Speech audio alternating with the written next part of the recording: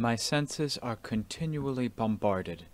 The eye by forms, the ears by sounds, the nose by aromas, the tongue by flavors, and the body by contact. All of these things I investigate. In that way, each of my sense faculties becomes a teacher. Little Kaew. Tapai did not like this busy world, but she tolerated it. Her one abiding solace had always been the monastery, the religious ceremonies, the spiritual practices. In this vacuum she was further restricted by her husband, who felt that a woman's place was in the home and with her family, not in the outside world, and certainly not in the spiritual world. Very old beliefs divided Thai culture and community life into separate spheres, high and low, male and female.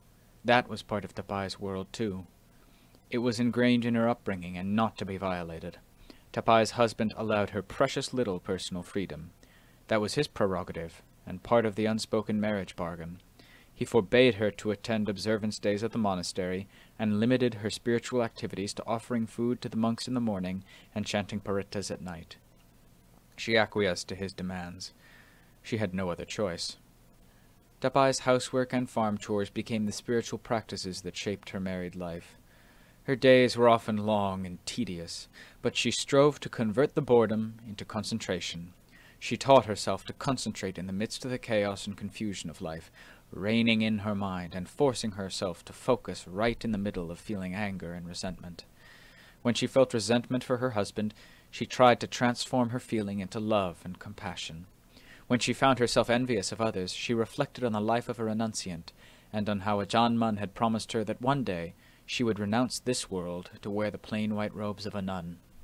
Tapai understood intuitively the value of deep spiritual practice, but for the moment she had to content herself with sanctifying the common practices of daily existence. Dutifully she attended to all the chores.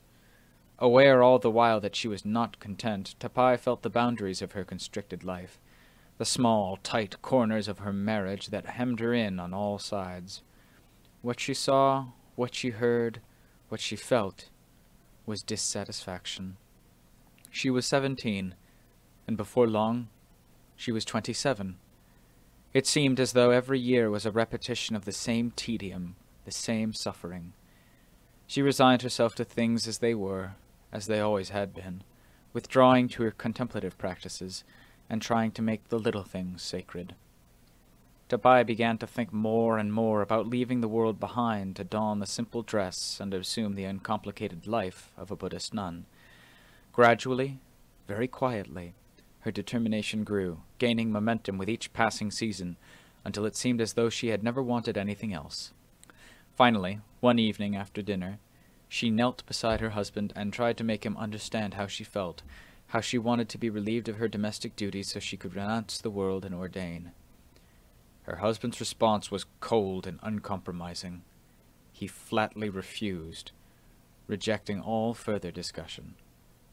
Silently, with eyes dutifully cast down, Tapai accepted his judgment and went on with her life.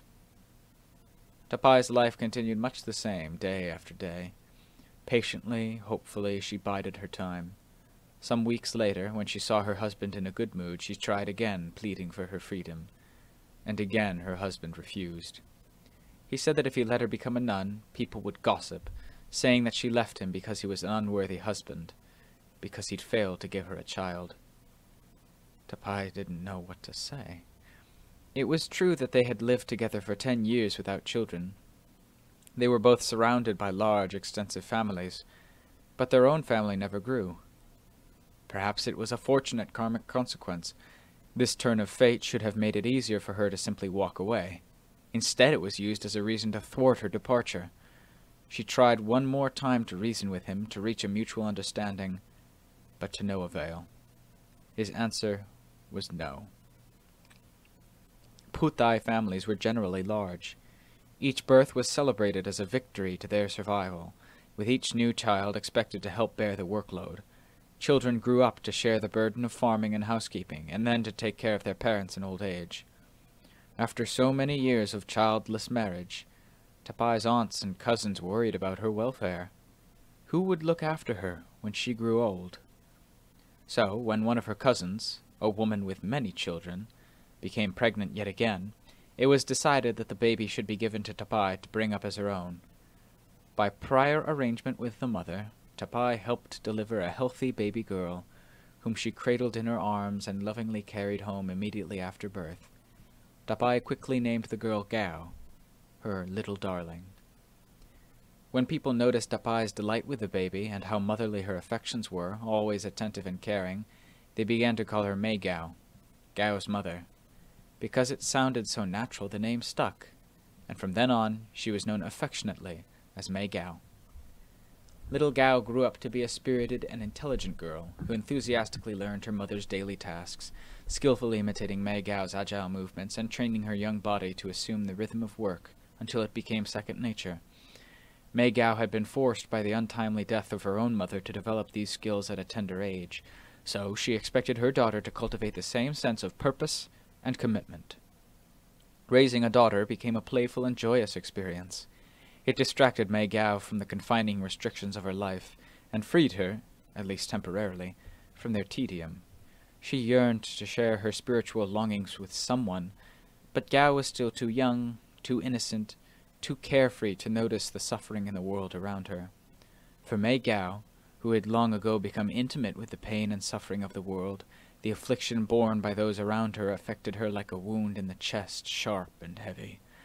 She felt the harsh, unforgiving life of ordinary village people who struggled daily with work. They worked all their lives, from youth through old age until death. The joy of birth was followed by the sorrow of death, ravaging floods followed by devastating droughts. The same year that she adopted Kaew, Mae Chee's father died. Sorrow followed joy.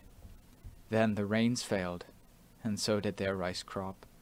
Happiness and suffering seeming to appear always as a pair, like two wheels of a cart working in tandem to drive a person's life towards death, and future birth when the wheels started churning anew.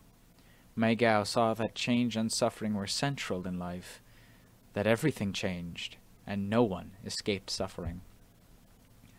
Through the joys and sorrows, the good seasons and the bad, Mae Chee never relinquished her heart's true aspiration. Being fixed and deeply rooted below the shifting surface of appearances, renunciation remained the abiding purpose of her existence. She often visualized herself joining the nuns at Wat Nong Nong, shaving her head, wearing plain white garments, living in bare, uncomplicated silence, and meditating again, undisturbed. Renunciation as a way of life. For so many years she had trained herself to live in the world and not get lost in it, to know the turbulence of her mind and make it peaceful. Happiness and suffering, gladness and sorrow, these were the fluctuations that gave her no peace, the moods that deceived the mind and made her forget herself and her purpose. As she assumed more responsibility with age, peace was losing out to frustration, the nagging disappointment of unfulfillment. Ajahn Mun's parting promise, that one day she would experience the realization of that dream, had always been a sanctuary for her rest of heart. But now, with a daughter to bring up, the possibility of ordaining seemed more remote than ever. Still, if a life of total renunciation was out of the question, perhaps a short retreat could be managed. After all, young village men often ordained temporarily, becoming monks for the duration of a single rains retreat, before returning, reinvigorated, to lay life. It was considered a rite of passage. Even married men renounced the world for short spells. Why couldn't she do the same? Of course she had her daughter to consider, but at 8 years of age, Kaew was already competent enough to do the housework and attend to her father's needs for 3 months. Mae Chee could count on her cousins to help out too. To be sure, she would see that all the heavy work was completed first, the back-breaking labor of plowing and planting the rice crop, and she would return home from retreat just in time to bring in the harvest. Her husband had always made it clear that he would never release her to tread the spiritual path, but maybe, with careful planning, an arrangement could be worked out, a compromise of sorts. A little freedom seemed better than no freedom at all, a few steps along the path better than no journey at all. So again, Mae Chee knelt beside her husband, as she had first done 10 years before, and spoke from the heart about her desire to open one small window of freedom in her life, One brief chapter that would be all her own. Her place was the home and the family. She accepted that. But she begged for this short opportunity to realize her lifelong dream. She detailed the arrangements she intended to make, the care she would take to assure that home life ran smoothly in her absence, and she solemnly promised to return as soon as the 3-month retreat ended. Expressionless, staring straight ahead, her husband listened silently until she finished speaking. He then turned to face her, already shaking his head, and, with a dismissive gesture, told her to forget about ordaining. She had a husband to look after and a daughter to raise, and that was a full-time job. He didn't want to hear any more about her dreams. So, Mae Chee crawled back into the tight corners of her life and waited. Patience was a virtue. Compassion and forgiveness were also virtues. She resisted resenting her husband and the restrictions he placed on her. She loved her daughter, and she respected his wishes, but she did not give up dreaming. Hope for Mae Chee became a saving virtue.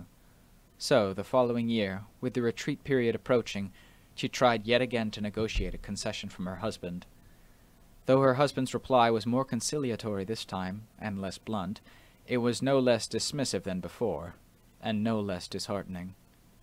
Her predicament was known and gossiped about on both sides of the family. Some were in favor, others opposed. An elderly uncle, respected and admired by all for his wisdom and sense of fairness, was asked to mediate.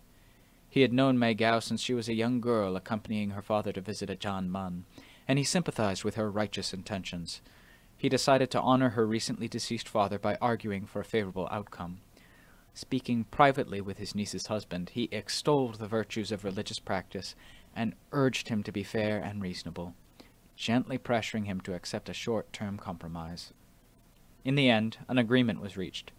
Bun Ma would allow his wife to ordain for the 3-month rains retreat, but not a day longer. As his part of the bargain, he vowed to uphold the integrity of the family and take care of their daughter in her absence.